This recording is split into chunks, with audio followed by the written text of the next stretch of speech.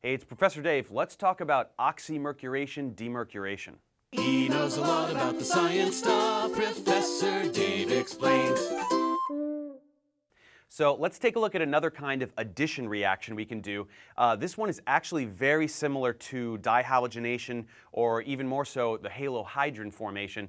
And what we're going to do is this. So we have this compound. The tip-off is we've got mercury in there. So oxymercuration-demercuration, we're referring to mercury. So this compound is mercury with two acetate groups on there. AC, if you don't know what AC is, that's this acetyl group here. So it's just this carbonyl and a methyl group. So OAC, there's two acetate groups on that mercury atom.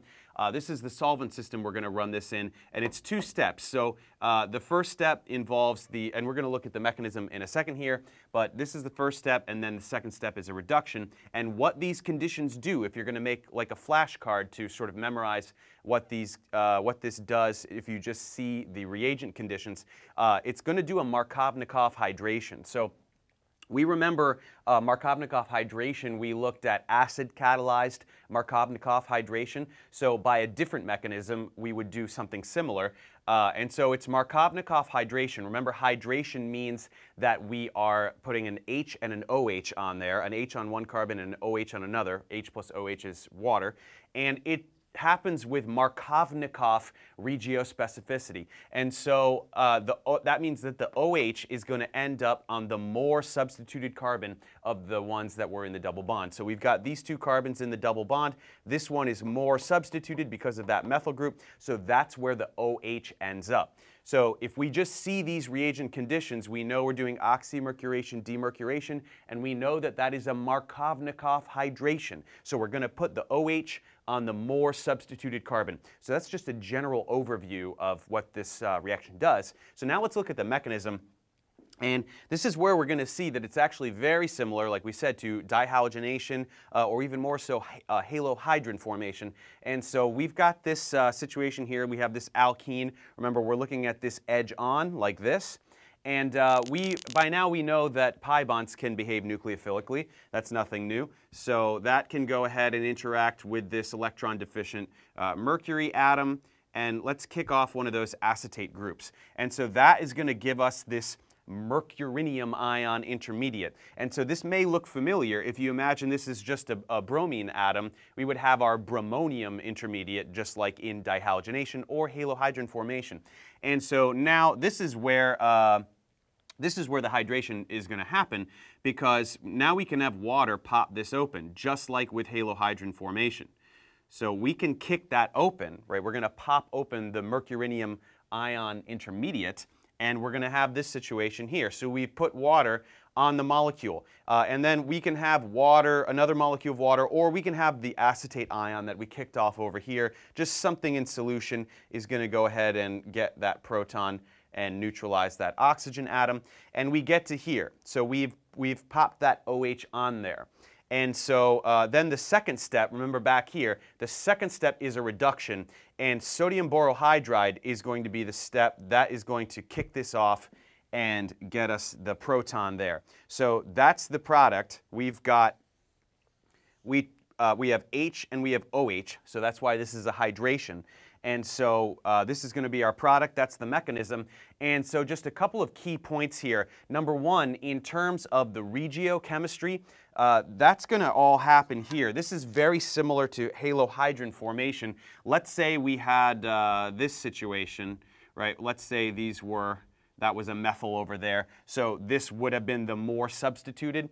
Just like with those other mechanisms we learned, this mercurinium ion intermediate, this sigma bond is going to end up basically coming apart a little bit more than this other one in an attempt to slightly neutralize that positive mercury atom. So that's, again, like a bromonium ion intermediate, where one of those bonds is going to be, be able to come apart a little more easily, because if water can come here, this is going to be the more partially positive carbon due to that electronic effect. And so that's where the regiochemistry comes from. So that is one aspect to be aware of. Another thing that we want to be aware of is that there's a variation of this called alkoxymercuration-demercuration. And all that we need to be aware of for that is if we run this instead of in water, if we run this in alcohol, so we have ROH instead of H2O, that is what is going to make this alkoxymercuration-demercuration, and that will simply give us OR instead of OH. So that would be, again, it would still, everything would be the same mechanistically, etc. It'd still be Markovnikov, but we'd have an alkoxymercuration-demercuration because we've done this in alcohol instead, and we would now have OR. So that is a method of ether synthesis. And so that is what we need to know mechanistically and in terms of the regiochemistry involved with oxymercuration-demercuration.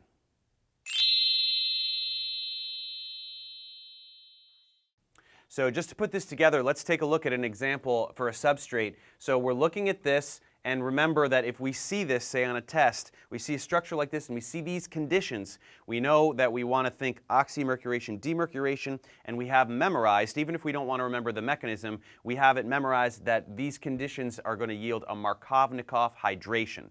And so a Markovnikov hydration, what that means is we're going to look at the two carbons participating in the pi bond, and we're going to notice that this is the more substituted carbon of the two in the pi bond, so we know that's where we're going to put the hydroxyl group. So we take a look over here, but we are going to get a product mixture because the thing is, we do have regiospecificity, but we do not have stereospecificity. So we're generating a chiral center here. When we put that hydroxyl group on there, we are going to get a racemic mixture. We're going to get both versions here, so we will have that. And so this is a useful technique because it's another way of doing a Markovnikov hydration, and it is a way of doing it without carbocation rearrangement. So if we did acid-catalyzed hydration, say in this example, we might expect to, or we would expect to get a carbocation intermediate with the carbocation here. We could get a methanide shift. There could be carbocation rearrangement.